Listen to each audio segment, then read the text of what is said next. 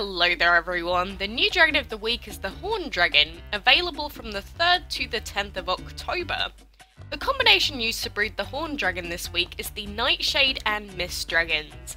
These give a high chance to breed the Horn Dragon as there are no other rare or epic dragons that can be bred using this combination. We can see here that if we scroll down there are no other dragons that even have a breeding timer of above 12 hours. The breeding time for the Horn Dragon is 1 day 6 hours normally, and 1 day with VIP active.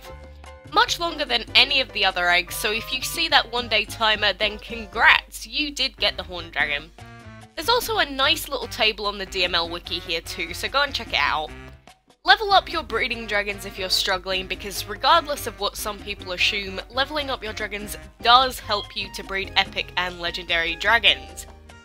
Anyway, considering their low breeding timers, this dragon should be relatively easy to breed.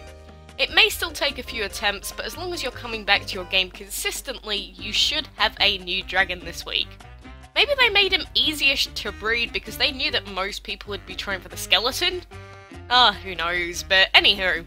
Thank you very much for watching, good luck, and if you have any questions then leave them in the comments below. I will be back next time with another Dragon of the Week.